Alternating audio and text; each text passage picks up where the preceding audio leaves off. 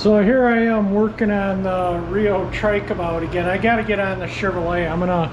This weekend I might pull the rocker panels and the things I wanted to fix. I got two of the major things done, the rear valances and the front grille screen moldings, but I want to fix the clock, fix the rocker panel moldings so they don't come unclipped, and refoam the front seat. You know, I got until mid-April before we get any real cruising weather, so there isn't a big hurry on it, but I've been working on this pretty much all week in my spare time.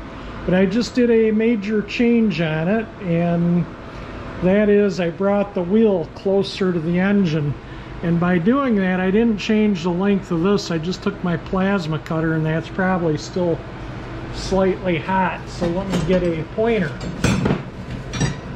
What I did was I cut with the plasma cutter from about there all the way around to the other side to about there, and then just tilted that back. That was more upright. I looked at some of the photos of this before I cut it apart, and this was almost level. It was slightly off, so that's the way it is now. You can see how the fender moves a little bit, so if I put it right there, it's pretty much all level, but the gap here was too big and I didn't like it. I want to keep this thing compact, tricycle-y looking. So now is the time to change things on it, because you know it's all roughed in. So you know that's why I rough them in, get it functioning roughed in, and then I can spend my time grinding welds and making it look pretty. But for now it's just making it function. So I got the frame where I like it. Now I'm going to start setting up controls for it. This is how I'm kind of thinking of making the clutch and the brake handle kind of like this. That'll just be a little stop there, and I'll have a hole on this side for the cable for the clutch and this side for the cable on the brake on that side. But you squeeze it and you get go, or you squeeze it and you get stop. That'll probably be down about like that. So it has some travel, so it moves, and I'm going to have to wait until I get the cables on order, and it's supposed to be here in a couple of days, but then I can figure out where to drill holes and you know how long, and I'll have to put a spring between whatever linkage I make here in the cable so your hand doesn't absorb all you know, from the belt. And I'm going to have to put a fairly heavy spring there too, but I may have to shorten this. You know, I'll change all these, you know, that's no big deal. I can cut it off and weld a new bolt on and change the length of that very easily, so I'm not too concerned about that. I've already, like I say, chopped this off and tilted that back and welded it back up to close this gap up. And the throttle cable I put on here, ran it under the engine and over to there, and that's a perfect place. So that's kind of the way I wanted it right here. I have a knob for it, but it's black. I want to paint it red, but this is going to be cream, and I'm going to make a sheet metal, an attractive sheet metal cover for this, and it's going to say obviously stop, slow, run, fast. And it's, you know, kind of simulate the shit when a car's in with the consoles in park. The lever's up like that. When it's in drive, it's back like so. So that's kind of why I put it on this way. I kind of want that look to it. And you know, and another thing too is I've used every single component from the tricycle except for those wheels, the front and rear wheels, and these bearings are in use on here. So really that's still, you know, 99% of the original Sears tricycle is still there.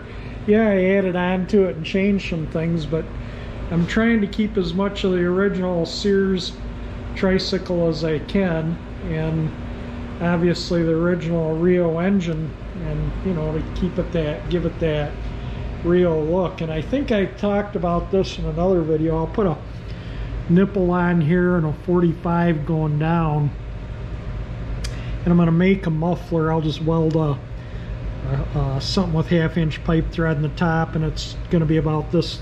It'll probably start the 1/2 inch wide as the pipe comes out, and then it'll come out like that, and then it'll be across. And I'll weld baffles and stuff in it and make it so the engine's quiet. I'm totally going to make the muffler, and the exhaust will be back here about that wide and so thick, just kind of hanging back there. I think that'd look kind of cool. I'll take this off, get another washer painted up when I paint green, and just put a washer there instead of that.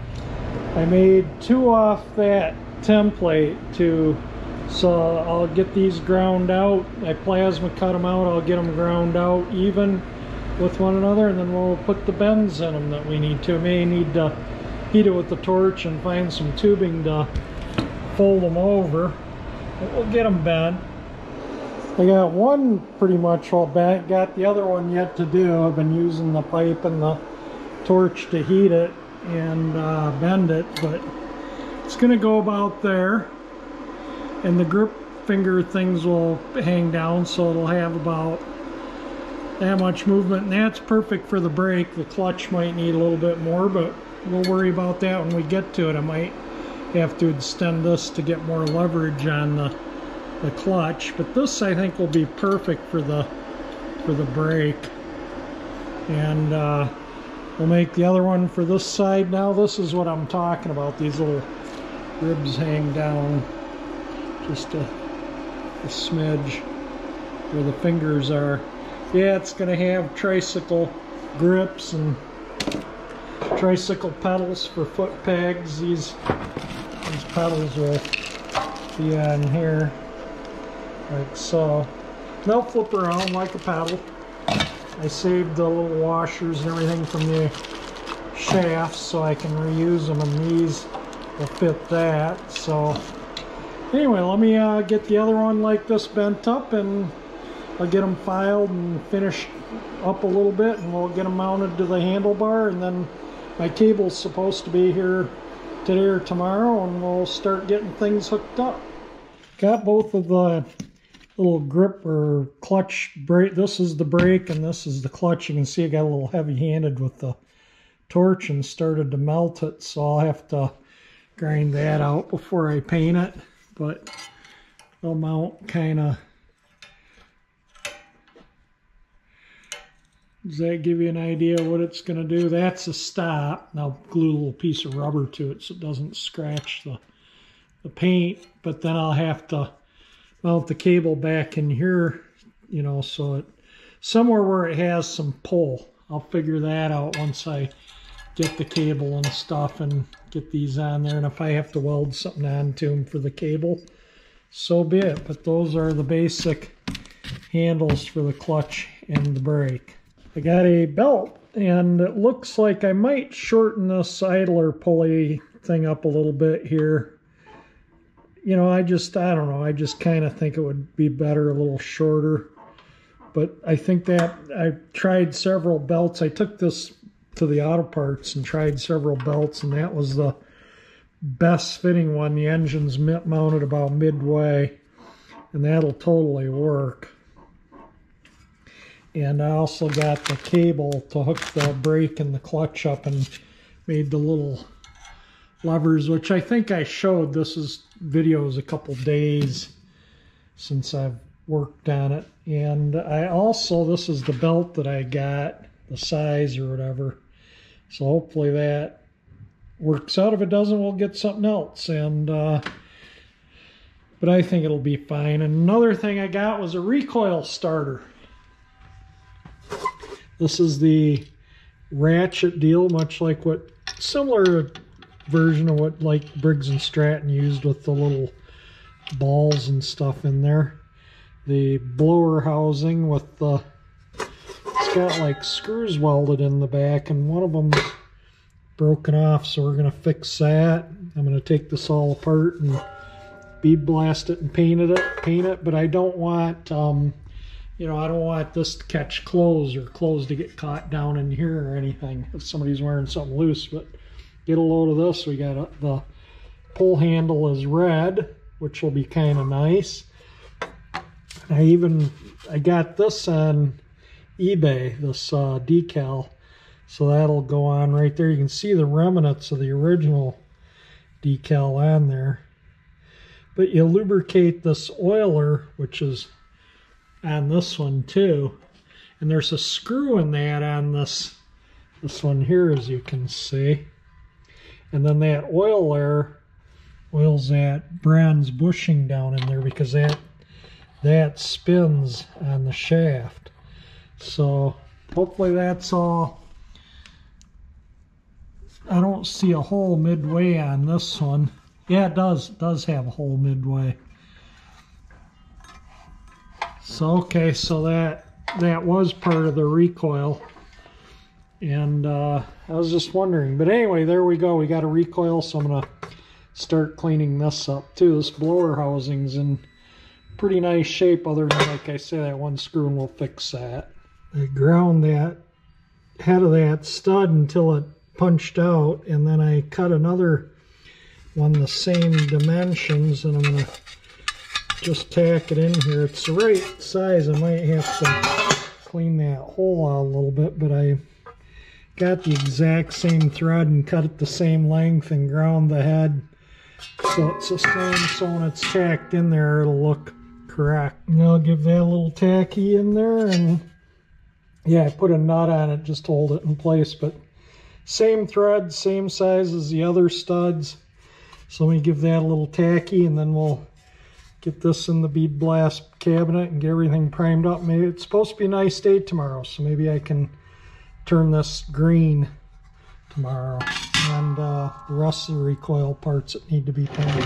Getting the primer shook up, I bead blasted part of the recoil housing. I'm gonna give it a metal etching prime. I don't think I have ever restored a blower housing for a lawnmower engine that hasn't had dents in it. I'm gonna hit it with some sandable primer, because you can see some little tiny rust pits in it.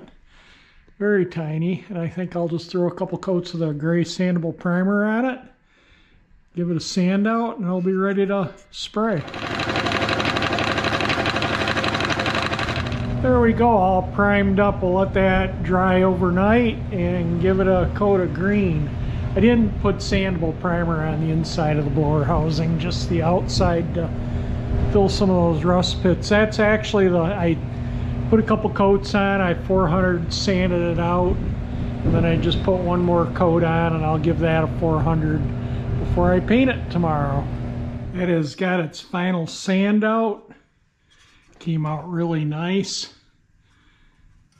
Like I say, no dents. It had a couple little tiny rust pits that the filler primer filled, and it sanded almost to the bare metal in a few spots, so I just had to be careful. You can see a little bit of the green metal etching primer through the gray there, and a little bit over there.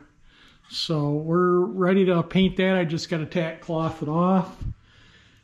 I got the part for the spring ready to paint, part for the recoil assembly. That's what the rope and all that stuff, that's where the rope pull bit goes. And even the nuts and a washer for the engine for right here will be painted green. That's the rest of the recoil parts there. The recoil is unique to these REO engines. You can't put any other recoil on them because these engines run, the crank runs counterclockwise. Most engines, you know, the pull would be here, this one will pull will be up here. So you have to use a REO recoil starter. All right, let me get the paint mixed up here, and I'm going to use my favorite gun, which is my Badger. I think it's a model 400. So let me get the paint in the shaker, and we'll get everything mixed up here and ready to spray. The blower housing's all painted. It looks really, really nice. Came out good. Painted, obviously, both sides, so we don't get any rust in it in the future. The other side was painted originally. Got the spring thing all painted. This was painted on both sides, the spring side and the side that shows. This is the side you see. There will be a decal on that about oiling it. And this is the recoil and where the air intake is, and that's where the spring screws on. There's a few little pits. I didn't put filler primer or anything on this because I didn't want to fill in these cooling screens or make them look funny. So I just kind of left that the way it is, and it came out really nice. The nut or the washer for the cylinder head, the nuts for the blower for that to attach to the blower housing. These screws here are what attach that, and I painted these two little screws which attach this little aluminum thing that the rope goes in. Check that out. It's even got a little red rope pull handle because the grips are going to be red, the pedals are going to be red, and then the Trikeabout and any of the writing on it, and the REO is all going to be red. That REO there will be red. This will be green. Back in here a little bit, these stripes will be green. The rest will be cream. It's going to look like the lawnmower, like I say. So anyway, I'm going to start working on the controls now. I'm going to let my paint tack up, and then I'm going to start mounting things. Yeah, that paint's still tacky, so I'm not going to start any cars or do anything till that's dry to the touch. I don't want to do anything to stir dust up in the garage. That paint doesn't have a speck in it. It's absolutely perfect. I carried it outside to spray it, and I just hung it up in here. And I didn't video spraying it because I ended up, my nitrile gloves were covered in paint, and I didn't want to get it all over my camera. So I got this cigar box full of springs that I bought in an estate sale a long time ago. It's been a gold mine for when I need like a throttle return spring or just a spring for something, and I need one for the clutch, and I'm thinking this one might have it's pretty strong, maybe a little not quite strong enough, so I'm gonna kind of go through, but I think that one will work, and I got to go to the hardware and get a small screw that'll go through the tip of each end here through the handlebars, so about 1.25 inches long, and I'm going to get it in stainless steel too. I went and got some hardware to mount the cables. There will be a tab welded here, and then you can adjust it, and there will be one back here somewhere. We'll figure out where to mount those. I'm going to get these mounted. I might cut the threads off this and kind of weld it in there somewhere where it's out of the sight, where I'll have a sheet metal thing built to guide the cables. And this is what I originally got for the cables, but for the brake and the clutch, but I don't like these, so I'm going with this with the solid wire core. This is the core wire for it. And I went and got a new pair of Z-benders because I couldn't find mine. I have a pair. My dad gave them to me years ago because he does model airplanes, and he got a pair for himself and then got another pair for me, and I think I can find them. So anyway, I picked up went to the prop shop in Warren, and I'll show you one thing they had that I'd love to buy. I'll put a little photo of it here in the video. It's a remote controlled 59 Chevy with hydraulics that bounces and stuff, but it's like $600, so yeah, I can't afford that, but it was super cool. This is the place where I got the all this stuff from. This spring was out of my box of springs there, but yeah, they have, if you're building a mini bike or a go-kart or motorcycle, that's they sell outdoor Toro and whatnot, but they have everything under the sun. If they don't have it, it doesn't exist. That place was amazing. Clutches, like this stuff, anything for a mini bike, build these little cable ends.